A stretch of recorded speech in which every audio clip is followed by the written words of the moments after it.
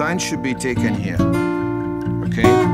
So you know that if you are making the bending at this level, the arch will touch the vault of the pallet, and you're not happy with that.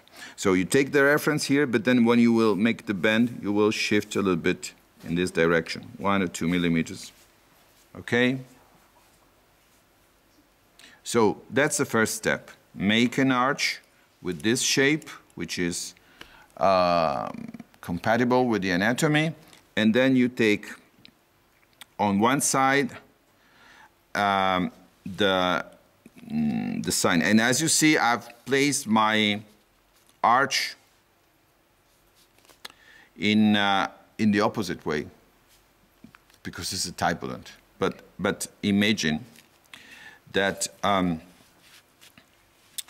your patient is like that, you're working like this, and that's the way you're working with the right hand. Now, I need also the left hand to keep the model and the wire and everything, so it's a little bit more complicated. But I'm coming with the right hand like this, and I'm working very nicely on the left side. It would be more complicated for me to work on this side unless I'm left-handed. If I'm left-handed, it would be better to work on the right side. Okay, so with this, we can, for example, this arch is of course is expanded, but at this level, I don't need a perfect shape. I need something which is compatible.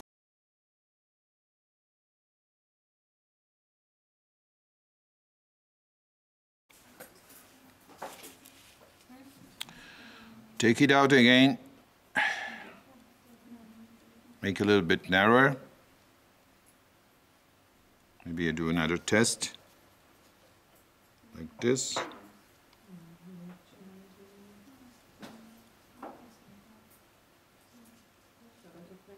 No, maybe it's a bit too narrow. Let's try now.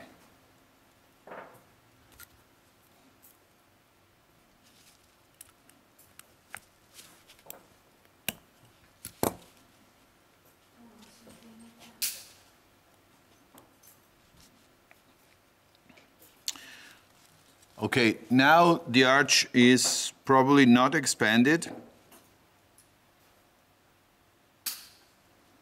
Is not going up or down. And I should start thinking to insert the other side. But before doing it, let's give a look to it. You see here, there is a little angulation between the tube and the terminal part. So if you see this, instead, if you already see it, instead of inserting and then see that it goes distal to the other part, just make a little correction. Or at least that's what I'm doing normally. Okay? So you see the angulation between the terminal and the tube. So this requires a little bit of correction. You already know it. Before making another test, I know that I need to open this angle here at this level.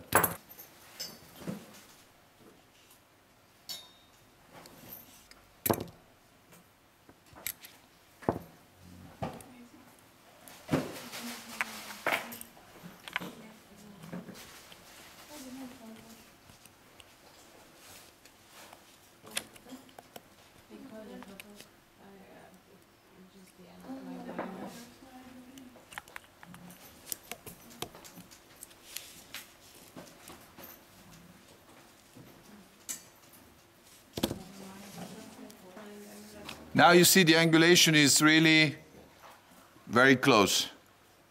And maybe the arch is still a little bit expanded. Now the arch is in on the two sides, not completely. Okay, it's just at the beginning, but now is the time where you can really squeeze it and make it completely in. Okay. You can take it out from this side just to check again what's happening on the right side. And we can see that there is some torque. You see it?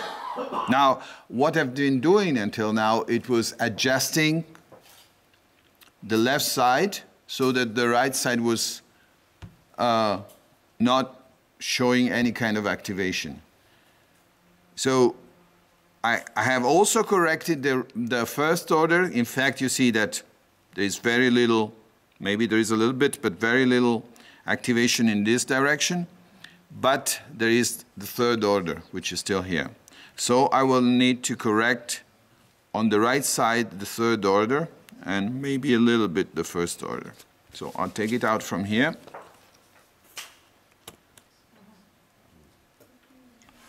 I mean, I'm sorry, but I really can't do everything and letting you see it.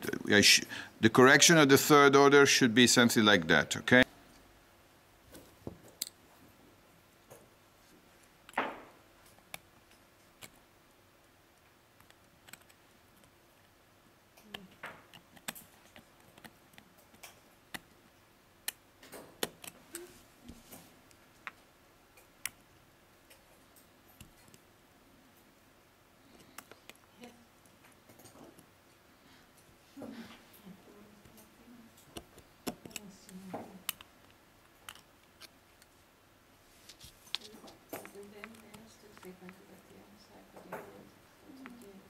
Now the torque is okay, because there's very little.